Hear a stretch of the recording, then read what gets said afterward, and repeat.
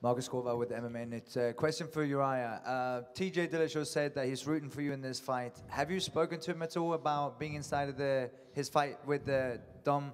And also, if Saturday night you win that fight, is it now time for a possible matchup? I don't know if I believe that he's rooting for me in this fight. You know, I don't really know whether to believe that guy sometimes. I mean, that's a nice gesture if he said that, but I'm focused on this fight. This is the guy I want to beat up. This is the guy that I'm thinking about.